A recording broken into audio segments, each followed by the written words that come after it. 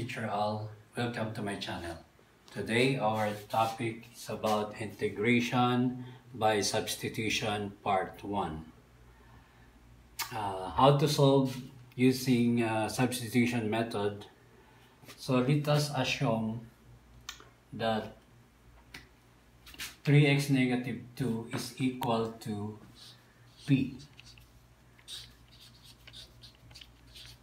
Actually, any variable pwedeng gamitin dito, hindi lang yung p. Basta hindi na nagagamit doon, hindi nagamit ng integrand. Okay. Next step is to find the derivatives of 3x negative 2. Remember, to find the derivatives, you have the formula NaX and x raised to n minus 1. So the derivatives of p is equal 3 times the exponent equals 3, x 1 minus 1, no more. Then negative 2 is a constant. Remember, constant is equivalent to dx. The next, find what is the value of dx. So we're going to divide by 3. So it becomes now dp over 3. Okay, pagkatapos nito, saka na tayo maglagay ng integral sign dito. Then itong 3x minus 2 is substitute equivalent to p. Yun ang substitution. We have now p. And then the value of dx, dp over 3. Next step, constant number 1/3. Galing dito yan kasi may silent one dyan. Then copy the integral sign. Then copy p. Then yung 1/3 nalipat na dito, dp ang natira.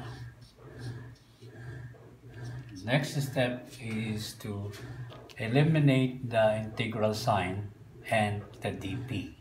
Okay, 1/3 times p. Pag ni-remove natin ito, magpa-plus tayo sa exponent ng 1. 1 plus 1 divided by 2. 1 plus 1 equals 2.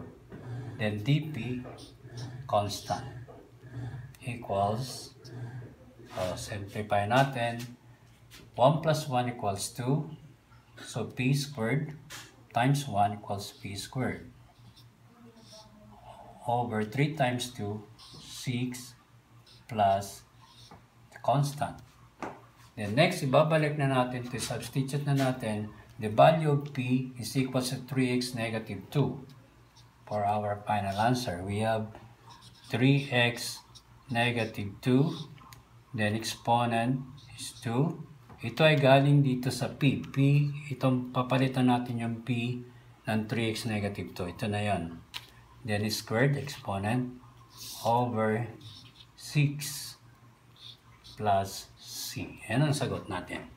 Okay, i-check natin siya by using the derivatives formula. Formula NaX and x raised to n minus 1. We have to copy first our answer. We have 3x negative 2 squared over 6 plus c equals minus n times a. Numerical is 1 times the exponent, so we have 2. Then 3x minus 2. This one, since n minus 1, 2 minus 1 equals 1. Then plus c over 6. Then we're going to divide 2 divided by 6 or 6 divided by 2 or cancellation method. We have 1. So the answer 6 divided by 2 is 3. So our answer is 3x negative 2 over 3 plus c. Then tatanggalin natin to. Magiging integral sign 3x minus 2 over 3, then magiging dp dp muna kasi dito yung galing sa dp. Okay? Equals integral sign. You have 3x minus 2. Then dp now, multiply natin dito sa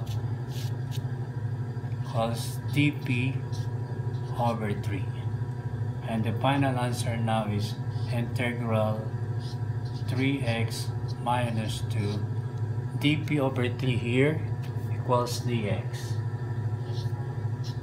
So it's the same now. Doon sa given. We have to answer number 2 by using a substitution. Let us assume p equals 5x plus 6. And then next we're going to find the derivatives of p. 5 times 1 equals 5. 1 minus 1, 0. Okay, then positive 6 is equivalent is a constant, which is dx. Then find the dx now. Find the dx, we have to divide by 5. So that's why we have dp over 5. Pag nagawa na to, saka lang tayo magagawa rito ng magsusulat ng integral symbol. Then this integrand equivalent to p. So this time we have now the p. Then dx equivalent to dp. So dp over 5. Next is we're going to segregate this denominator. This is one here silent, so this is 1/5. So write 1/5 here, segregate an integral symbol, write p, then the remaining is dp because the 5 is transferred here. Now remove the integral symbol at the same time the dp. We have now 1 over 5 times p. Once to remove this, we're going to add the exponent by 1 plus 1 equals 2. Then dp equivalents to constant. Then we're going to simplify. 1 plus 1 equals 2, so p squared times 1 equals p squared. 5 times 2 equals 10 plus c. This time, we're going to substitute p is equivalent to 5x plus 6.